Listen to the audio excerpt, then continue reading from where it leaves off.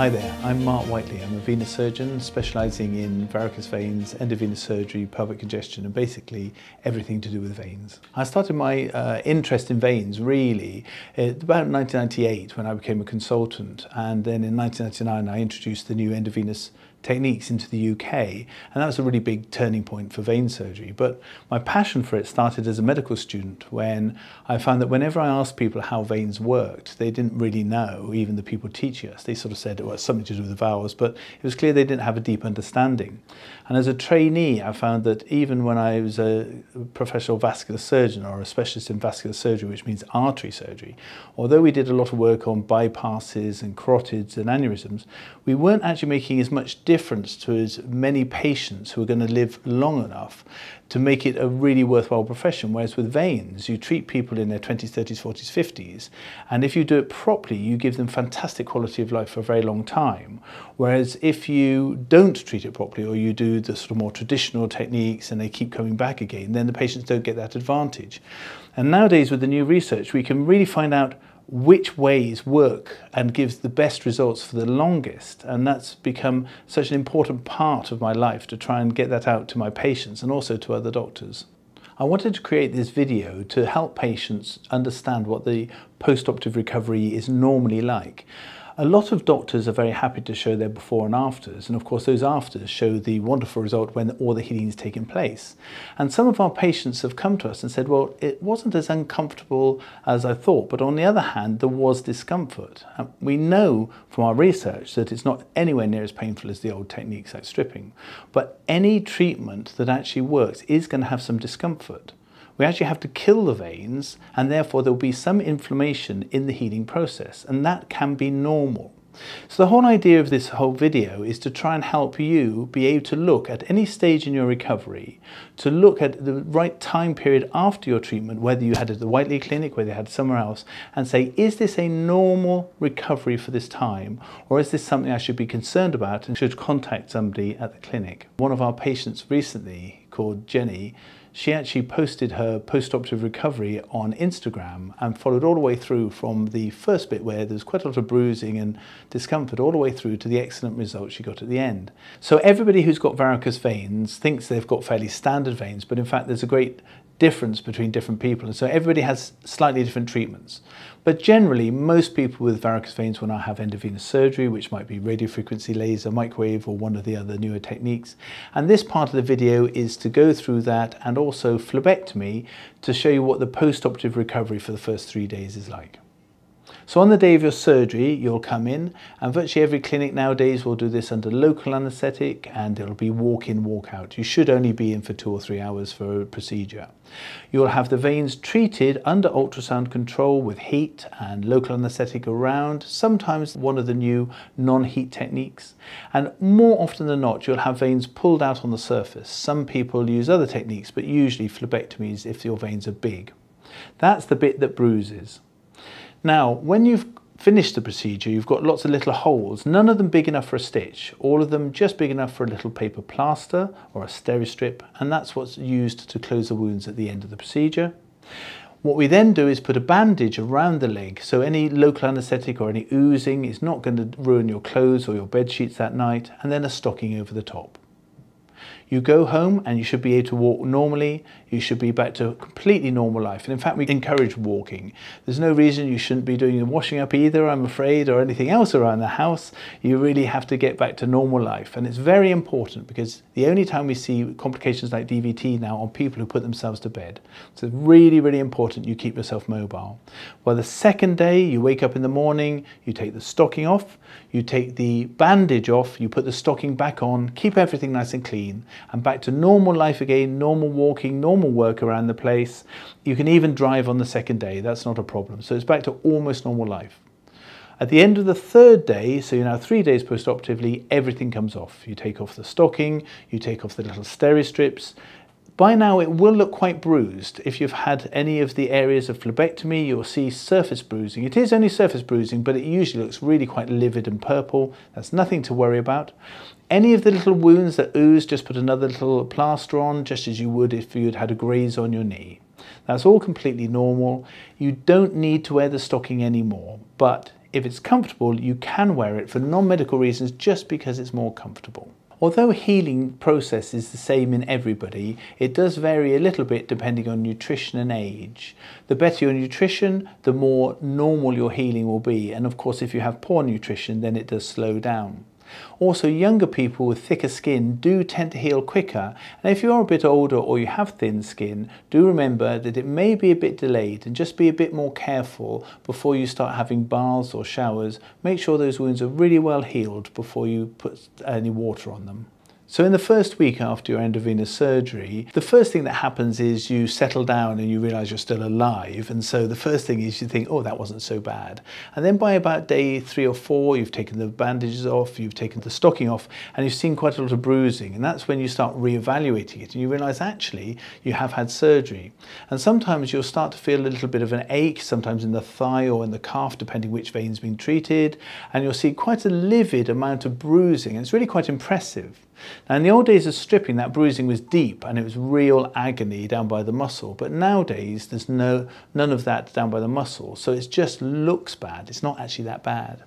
Any little pinholes or phlebectomy holes at this stage will be really still looking like wounds and just starting to go a bit pink. And you'll really be thinking at this stage, was it worth doing? Because it's really not looking great at all. And it's certainly not looking like the befores and afters that you see on the internet. There's usually very little complication or risk at this stage. The things that we would want to know about is if all of a sudden your leg was incredibly swollen, it swelled right up, or if you suddenly found you couldn't put your foot to the ground and it was very tender to walk on, because that would make us worry about a deep vein thrombosis. But if you've got little localized lumps at this point, that isn't a problem at all, because that's just the bruising. And it's really a bit early for infections at the moment, but once in a blue moon you can see an infection, and this would look like a bright red patch that's getting bigger and making you feel quite unwell.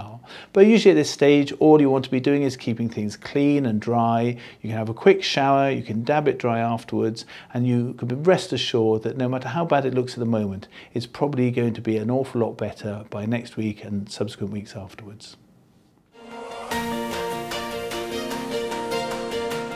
Also in the first week, some people ask us about whether it's safe to have a bath or not. Well, there's no real set answer for that because it depends on every individual. One thing you don't want to do is get into a bath and soak so that your little wounds will open up, because that leads to infection.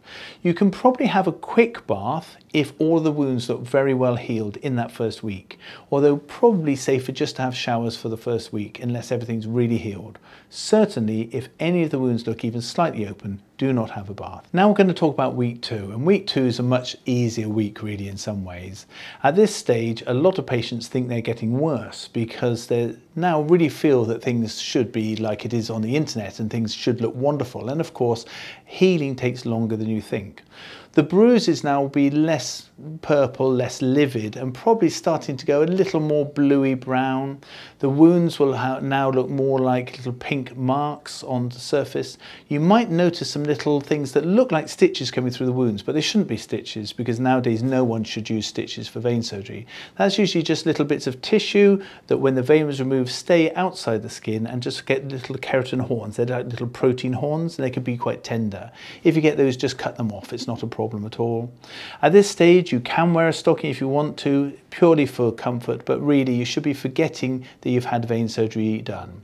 Don't worry if you've still got some tenderness, especially when you touch it in the thigh or at the back of your leg. That's still the big vein that's disappearing.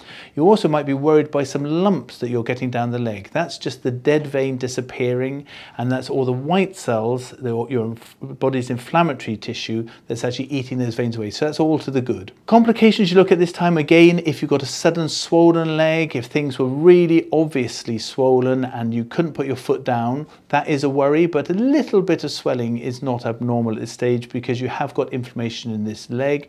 You should be able to walk without any problems at all. You should be having baths, you should be having showers, and you should be driving and back to almost normal life. You certainly wouldn't want to be in the swimming pool at the moment showing off your leg or on a beach because it really is quite discoloured, but you're well on your way to recovery. The big thing you want to watch for at this stage is if you did get a bright red area that was very, very hot and spreading, that would be a small wound infection, and that would probably be heading from one of the little nicks that you've had. That would be the one reason you would get in contact with your clinic or your doctor to come back and see us. So by the time you've reached your 3rd week after your endovenous surgery and phlebectomy, things are now really starting to improve. The discomfort you had in the first 2 weeks is really starting to settle down. You should only feel any discomfort if you push quite hard in the areas. You will be surprised that you've still got quite a few lumps, and in fact the lumps may be getting worse. That's because the other swelling and the inflammation is settling down, so you think that those lumps are actually worsening. But the reality of those lumps is the fact that the lumps are probably maybe a little bit bigger, but it's actually the fact that the swelling is actually reducing around them, and so the lumps feel a bit more prominent. They will be tender because that's normal inflammation. At this stage you will be back to normal baths, showers, driving, everything will be back to normal, and you may even be going back to the gym and going back to normal life completely. Your leg will look a little discoloured still, the bruising will be settling, but it'll be more of a browny colour that's settling down, and the wounds will still be quite reddish but starting to heal more, and you should be happy with your leg. If at this stage the things that you'd worry about is a sudden swelling of your leg, which could be a deep vein thrombosis, but it's very rare at this stage unless you put yourself to bed or you have an underlying problem. And again, you can get an infection, but again by the 3rd week it's very, very unlikely. So unless there's something really untoward, you should just see more healing at this stage. After any surgery, any doctor will tell you that you should keep out of the sun, and one of the reasons for that is sunlight on a healing wound can make it go brown. Now, if you've got your veins treated, the last thing you want to do is replace varicose veins with lots of little brown specks where the veins were treated. So treat yourself with some respect, and when you have a nice hot day, either use factor 50 or cover up. Don't let the sunlight get onto fresh wounds for the first 6 weeks. Once you reach week 4 after your surgery, things are really starting to look much better. Most of the bruising has gone, and if it hasn't gone, it's going to go soon. You might be a little worried, there's still a few little lumps and bumps about, and occasionally you can get a little collection, but they will always disappear by themselves. There's nothing to worry with that. Don't worry if you can feel lumps and bumps as you run your fingers down your legs. That's all quite normal. And of course, thread veins and any other little green veins can be taken away with sclerotherapy later. So at this moment, none of that worries you. One thing you will notice on your legs is any of the little pinholes or phlebectomy wounds will still be quite pink. They might be more faded than they were before, but certainly if you've got quite white skin, these can stay pink for right up to 3 months or even more, and very rarely up to 6 months, but usually things will disappear in that time. So don't worry if it's still looking a little bit at the moment like you've had surgery. What you should do is look an awful lot better than the previous weeks, and you're well on your way to healing. At this stage, it's very rare to get a complication at all, but if you do think you've got a complication, the only things we'd really worry about as an urgent thing is if you had a deep vein thrombosis, and that would be at this stage very clear. You get a sudden change, a swelling, unable to put your foot down, very, very tender on standing, and you'd know something had changed. An infection at this stage is incredibly rare, and so really at this stage you're really home and dry. As far as the healing after treatment is concerned, many people want to know if there's something that they can do to help or if there's something they should avoid. Really, apart from what we've said before about sunlight being avoided, there's little you can do that won't heal naturally.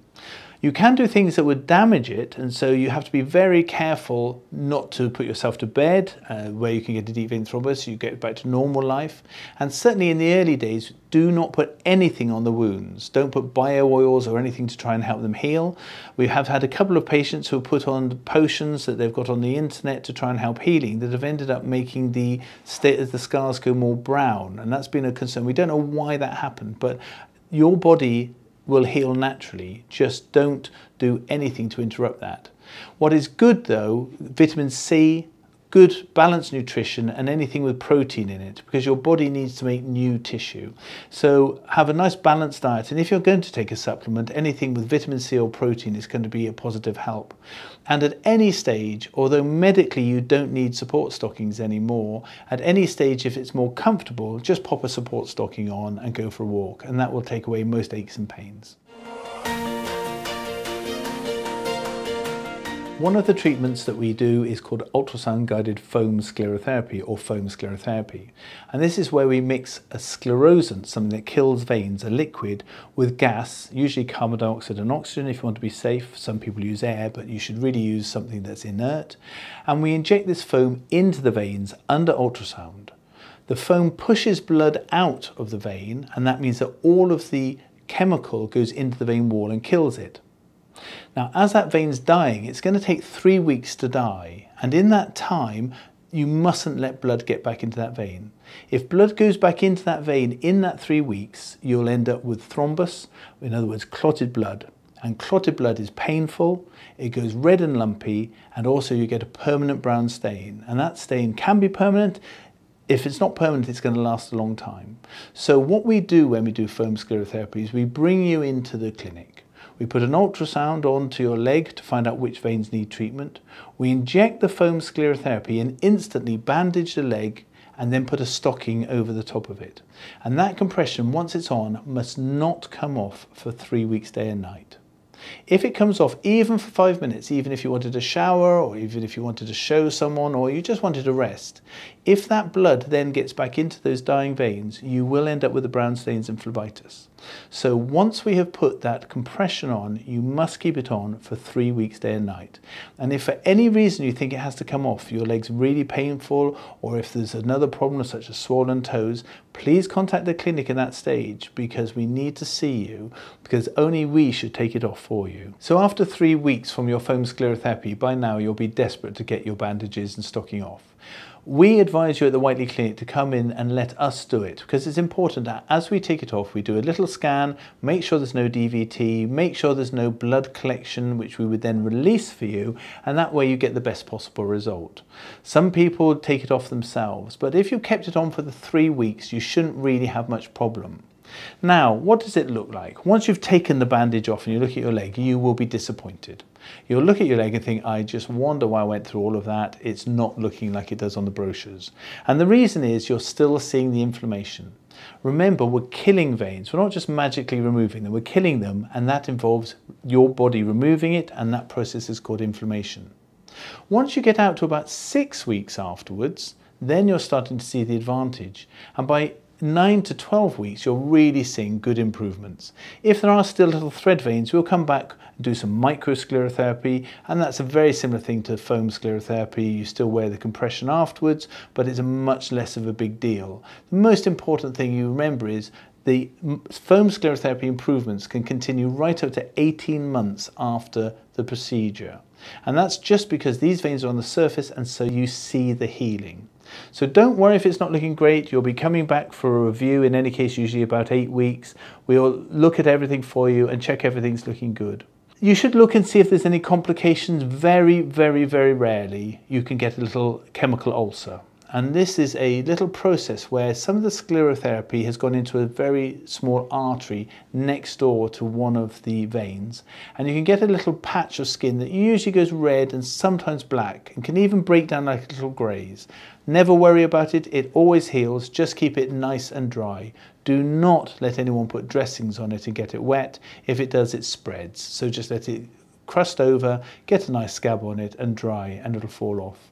There really should be no other complications. If you did take your compression off early, or if it didn't fit, you could have some brown stains developing on your legs.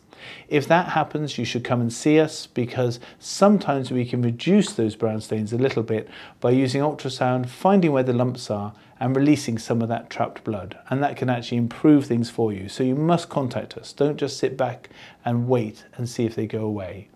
Apart from that, really there's very, very little complications at this stage. If you did get a very big swollen leg, once again, come and see us. There's a very small chance you have a DVT for another reason, rarely because of foam sclerotherapy at this stage.